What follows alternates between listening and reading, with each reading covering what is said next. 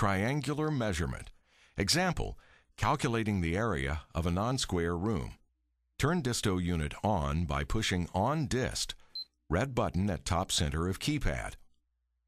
Push Functions button 3 times, fourth button down on right, to activate triangular measurement function.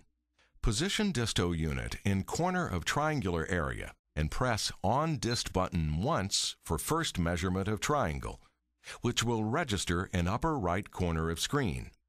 Reposition Disto unit and press On Dist again for second measurement. Number will appear underneath first measure in upper right corner. Reposition Disto again and press On Dist a third time to take final measurement.